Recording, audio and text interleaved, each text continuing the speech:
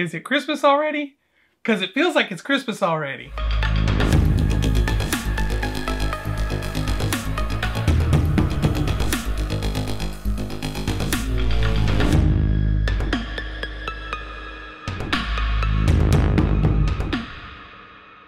Hello tarantula lovers, I'm Alex and you're watching Tarantula Haven.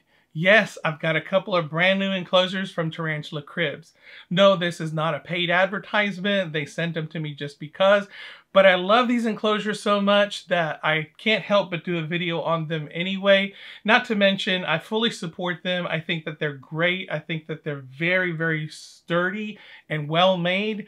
And sometimes people complain that they might be a little bit pricey, but it's kind of a case of you get what you pay for. The acrylic on these is very clear and very thick, and just the magnetic lids on them are another cool feature. So there's a lot going for these enclosures, and in my opinion, they're well worth the money. I did see something on a Facebook group about a similar enclosure that is made by Zilla, I believe, and this is something that they had to deal with.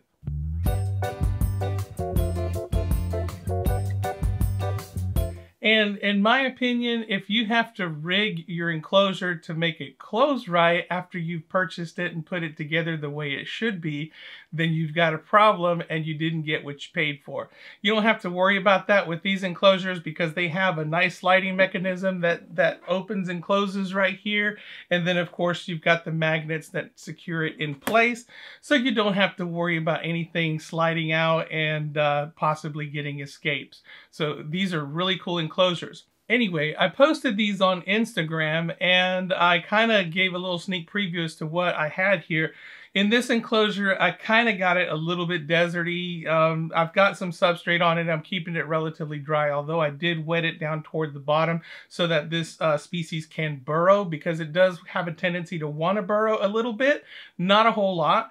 So I put a rock in here. I'm assuming it's probably going to try to burrow by the rock or something like that. A little water dish, and I put a little cactus decoration, but I kept it minimalistic. This particular species probably won't be knocking anything over, because somebody did say, I bet you it's going to be buried or knocked over in no time at all. But that's probably not going to be the case. Yes, it may get a little bit buried, but it's nothing I can't handle, because once it digs its burrow, it's probably not gonna dig much more. So then I can just unbury it and replace the cactus on there and make it look good again. After that, it probably won't do a whole lot more decorating of its enclosure. And it's not a real heavy Weber. This enclosure over here, I took a little bit more of a minimalistic approach. I put some rocks in there and I put the skull in there. So I have officially joined the skull gang. And the reason for that is because this species that's going to go over here is a very heavy Weber, and it is an old world tarantula. So I wanted to give it kind of a creepy vibe, and hopefully she will decorate it with her webbing all over and make it look even better. But you know, who knows? She may end up webbing it so much that you won't be able to see anything. So if that's the case, then you know, I'll deal with it. Maybe I'll redo the enclosure or something. So we got 2 rehousings to do, so let's go ahead and get on with that.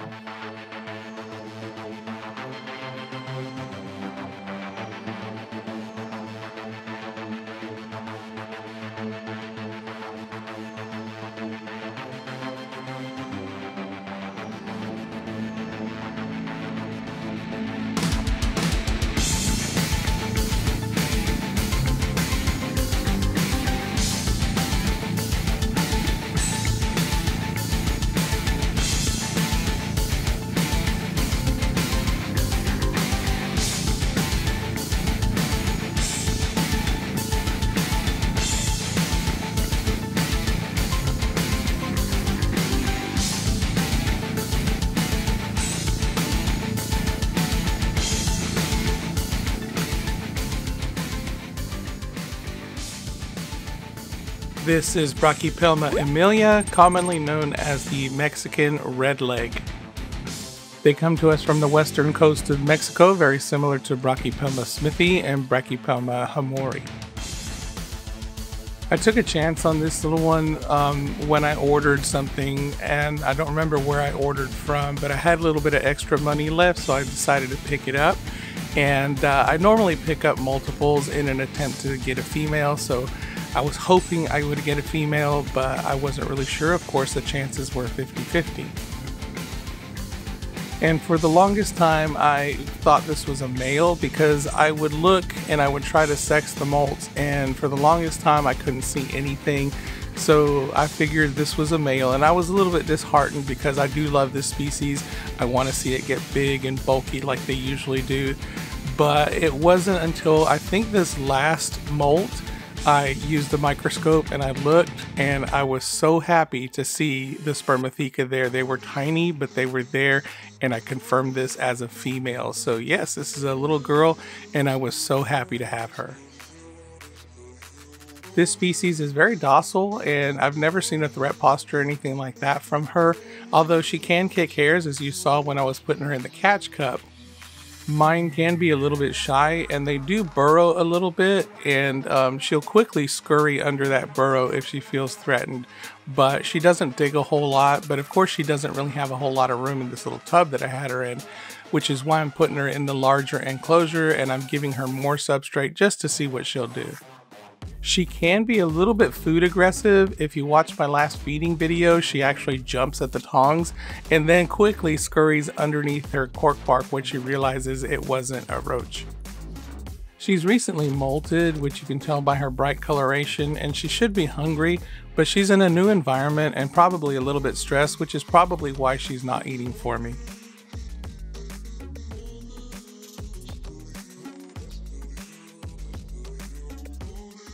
This is Harpactira pulchripes, commonly known as the golden blue-leg baboon, and these come from southern Africa, and they are not as high-strung as many baboon species. This was a dream tarantula of mine, and a subscriber made that dream reality for me when he offered to buy one for me in exchange for babysitting his tarantulas while he was away on a trip. So I was extremely happy to get one, and of course I only got the one, and as typical with me, I usually buy multiples of slings. So I was really hoping that this would turn out female. Early on, I started getting the feeling that this was a male because when it molts, their colors get really dark, and I just felt like it was a male, and I would check the molts to see if it was female. And of course it's difficult to see when they're younger, so I was kind of checking for no reason at all. And it wasn't until later on that she got a little bit of size on her, and I did see the spermatheca, and they are very tiny as well. So it was difficult to see, and once she got some size on her, then it was possible to see them. So again, I was elated to find out that this was a female, especially with just a single species. So I look forward to having her for a while, and I look forward to breeding her because this is a beautiful species. Right now she is due for a molt, and her colors are very dull, but when she molts, she's going to be a golden color, and those blues are going to be really striking. This video really doesn't do it justice because she is so dull right now. And she wasn't very hungry because of course she is due for a molt. But that didn't stop her from trying.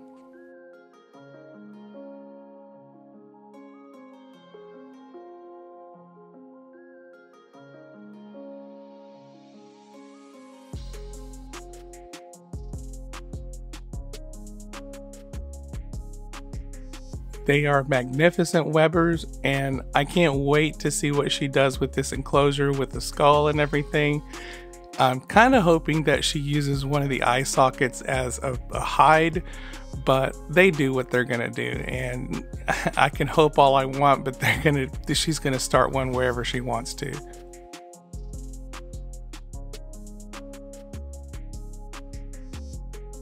I used a soil substrate mixture and excavator clay so that she would have a nice solid surface for her to burrow in, and those burrows would be nice and secure and not collapse on themselves.